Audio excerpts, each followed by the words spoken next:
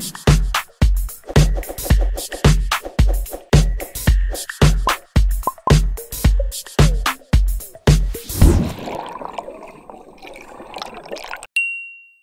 guys, it's Rei and welcome back to my channel. Today's video is going to be a makeup video. Today we are going to try the one brand makeup tutorial kind of thing while trying to achieve a summer makeup look. Sobrang weird tong skin ko now kasi meron akong dalawang pimple na pinap dito and thus it's kinda reddish.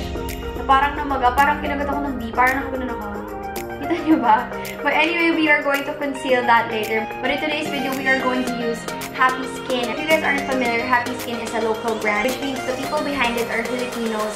But I think most of their products are made in Korea and Japan, especially their skincare. When I think of summer makeup kasi, parang niisip ko more on glowy, bronzy, more on browns yung niisip ko. I'm more on the wearable, simple side, diba? So I'm gonna try to do that. And also, as we go through the items or the products, I'm gonna share with you guys my thoughts kung feeling ko nag-work pa siya.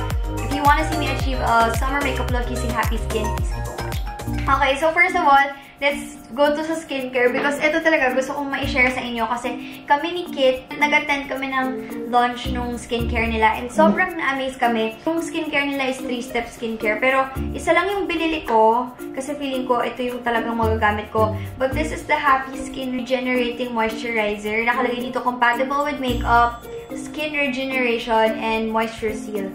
So, ito yung anti-aging series nila which is best for dry skin. Meron silang pang-oily skin. May pagka-sticky siya eh. Pero kapag na-spread na siya and nag-set na siya sa face mo, okay na siya. So, hayaan muna natin siyang mag-sink in sa skin natin. Hindi ako nagsuklay ng buhok para meron tayong parang summer curls mamaya pagkatapos.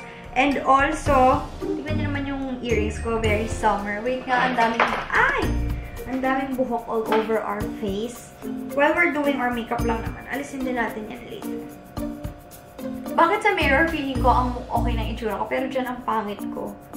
Ayan, koala ears ko na lang. And since summer makeup to, I would like to incorporate some skincare / sun protection. This one is the brightening UV gel cream. And then this one naman is the on-the-go hydrating UV mist. Ang medyo intriguing dito is, ang sabi niya, use before makeup as first layer of sun defense or after makeup to create an instant protective shield without disturbing makeup. Which is for me, medyo dinadoubt ko siya kasi never pa ako naka-encounter ng parang setting spray pero may SPF. So later, tingnan natin kung mag-work to.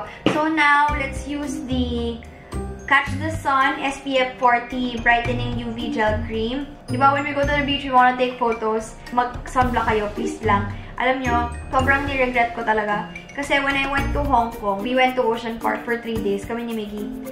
Tapos, ang hilig niya akong picturean, but then, nakakalimutan ko maglagay ng sunblock. Eh, si Miggy pa naman, kapag ka nag-picture yun, find your light, face the sun. Parang kaganyan-ganyan ako sa araw, eh wala naman akong sunblock nun. Yung consistency ng moisturizer, mas makapal pa siya compared kay sunblock.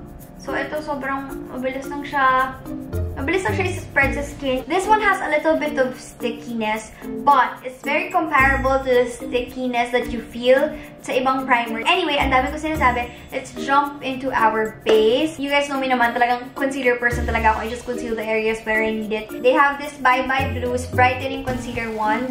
And ilalagay ko lang to sa areas na may redness or may discoloration. So, I'm gonna be using a sponge to blend this. This is also from Happy Skin and I've been using it for the past few days kaya medyo madumi na siya.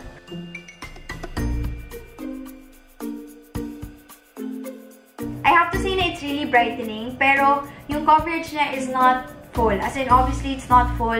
It's light to almost medium. Kasi nakikita ko pa yung konting eye bags ko. Pero redness na cover naman niya. And the concealer is not matte. Okay siya sa akin kasi I have dry skin. So now, I'm gonna set the areas na nilagyan ko ng concealer using this Don't Get Mad, Get Even Hydrating Powder Foundation. This one has SPF as well. This one is in the shade 01 Soft Beige. Ayan yung kulay. Gusto ko yung tapered brush. Wala na yung stickiness, guys. True naman sila sa claim nila na compatible sa makeup, in fairness. At ayan, I'm happy with the coverage. I like the powder. Hindi niya winaworsen yung dry patches ko dito. Sobrang nagustuhan ko guys yung powder kasi my skin, it catches light pa rin. And then next, let's move on sa brows. So, ito sinend nila to sa akin yung I Can Do It 3-Way Eyes Brows Nose Line Kit. And gagamitin ko muna yung deep toe for the dulo ng brows ko. I just find it really easier na mag-shape using powder kapag medyo basa yung angle brush show. So, I'm gonna dip it sa water and try it. Tapos, I'm just gonna go dun sa soft brown para dito sa inside part. So, ayan, we're done with the brows. And now, let's move on sa... Saan ko ba gusto mag-move on? Sa mga haters. Charot! Let's move on sa eyes. Sa eyes muna tayo. Wala tayong primer. So, I'm just gonna use the same concealer. For the eyes, I have this Glam Squad na eyeshadow duo. And then, ito nga, si I Can Do It. So, gamitin natin to and si soft brown. So, I'm gonna be using soft brown.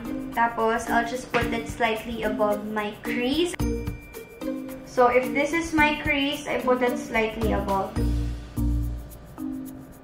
And then, I'm gonna go ahead and get this parang medyo peachy color sa Glam Squad na eyeshadow duo. And I'm gonna put this all over my lids. And then, for the eyeliner, I don't wanna use a black one. So, pinili ko itong parang soft brown-ish. This one is the I Am Here to Stay 24-hour gel auto eyeliner. Ayan, kita nyo ba? Brown talaga siya. As in brown. At smudge proof, mga beshi. Ito tight line ko lang yung eyes ko. And wag nyo na siyang itry i-smudge para mag-smoke effect. Kasi hindi talaga siya magsa-smudge, I swear.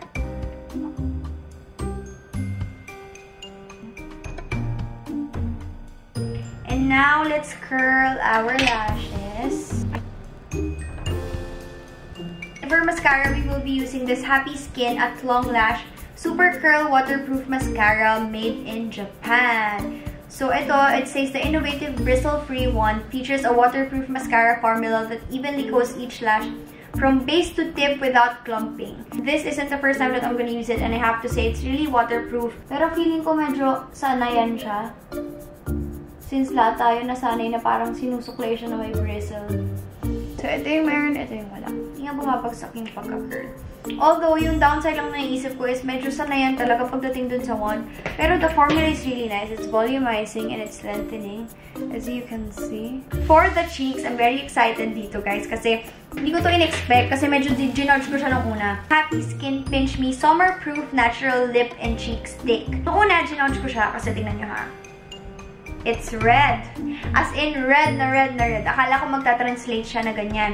Tapos, nung una, nilagay ko siya directly sa skin ko. Medyo nahirapan ako. So, mas madali if you swirl your finger dito. And then, you put it here. Mas madali siyang i-blend compared sa mga rolls. Kasi ito, may pagka-cream siya eh. So, hindi siya parang yung tint na nagsistain, yung kung saan mo siya ginanon, magsistain na siya doon. Ito hindi. Medyo madali siyang i-blend talaga. Very simple lang siya. And it's not matte. Hindi matte yung blush. Parang it catches light. Perfect talaga siya for summer. A summer makeup look will not be complete without bronzer. Pero guys, nagka-problem ako sa bronzer. Kasi when I visited the Happy Skin store, medyo hindi bagay sa skin ko yung mga pang-bronzer nila. But, when I saw soft brown from the I Can Do It palette, it's a little bit close to Anastasia Beverly Hills contouring powder in the shade Fawn, which is what I use every day. So, nung tinry ko siya, ayun, ito yung nag-work. And then, I'm just gonna use the same soft brown to line my nose. Now, let's go to my favorite part. I'm very, very excited to share this to you guys. This is not the first time na i-mention ko to. Kasi nung nasa Hong Kong ako, dun ko na-discover na gusto ko to. And this is the Happy Skin Highlighter Cheek Stick. Parang may pagka-pearl siya na pink.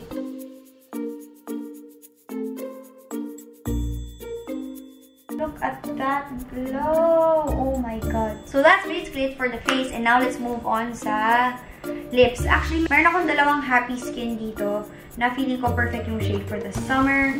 So let's use Pinch Me. Sa finger muna. Bago dito.